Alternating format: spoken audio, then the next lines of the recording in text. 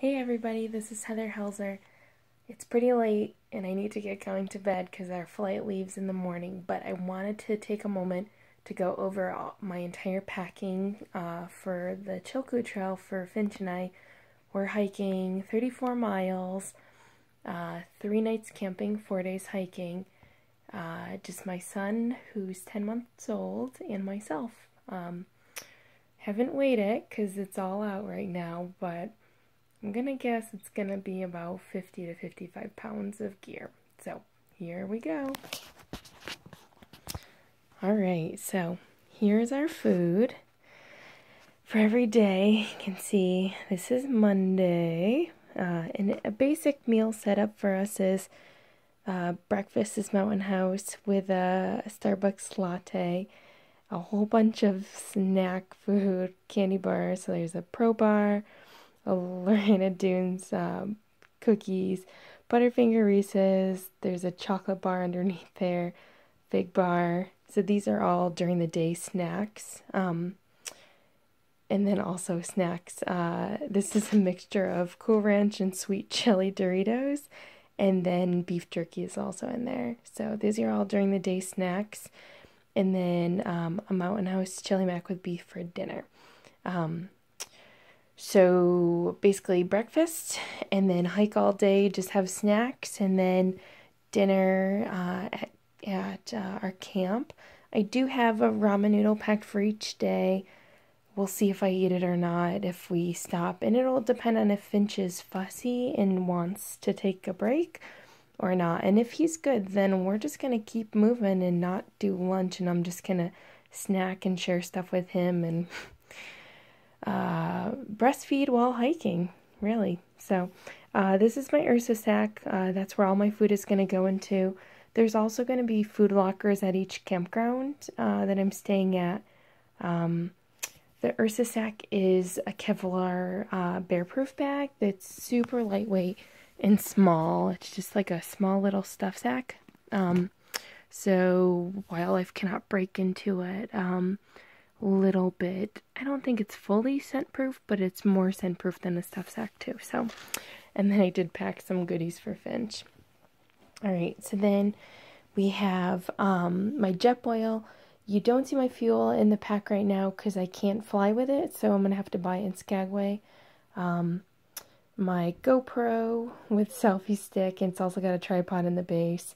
My Canon camera, which will be on my strap, so it'll be easily accessible. In this pile right here, this is a Ziploc bag with a couple of milk or egg cartons with fire starter.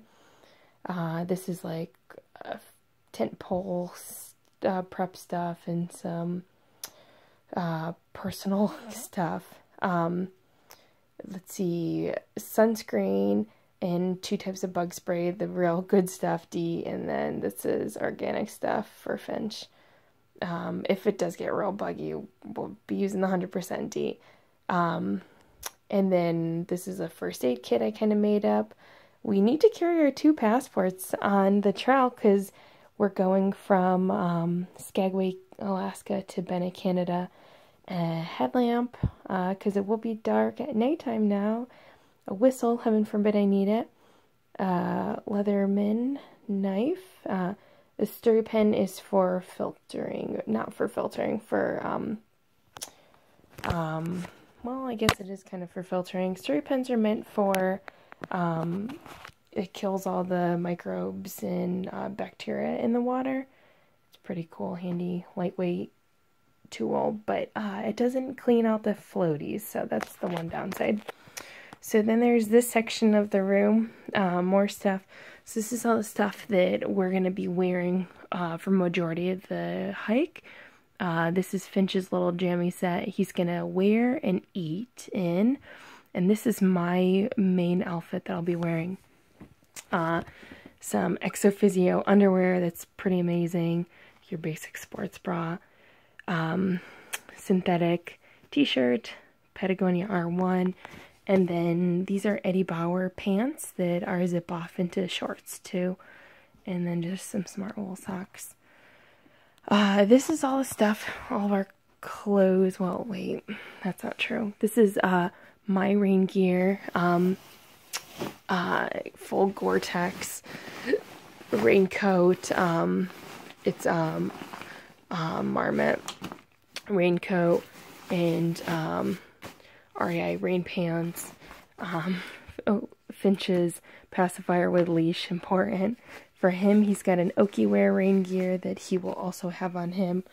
Yeah, it's supposed to rain the entire trip and be high in the low 50s and then a low in the 40s. So we are going to be wearing our layers. So a couple of things we'll have in our dry sack. For me, Capilene pants and top for when we get in the tent and I'm ready to be dry. This is a complete bug hoodie. You can buy it on Amazon.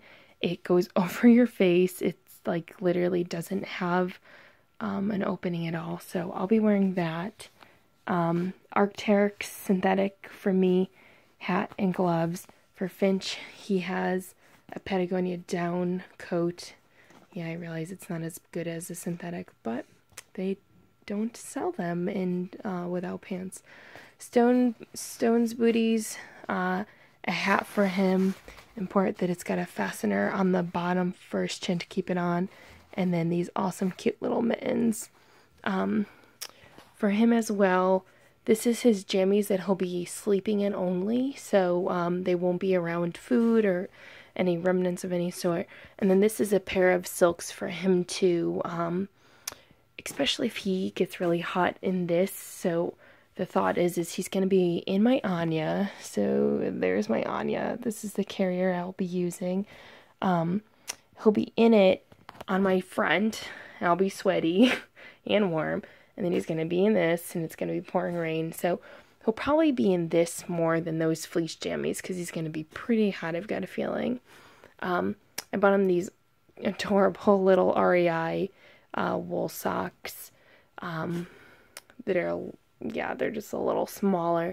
You can use, you know, I could use my extra smart wool socks and just bring them up to his crotch or, you know, have to roll them down a bit, but I really didn't want to do that, so I got him those. So I'm going with disposable diapers instead of reusable because it's raining. It's just not realistic. So it's in this baggie there are 4 diapers a day, except Monday there's only 3 diapers and Thursday there's only 3.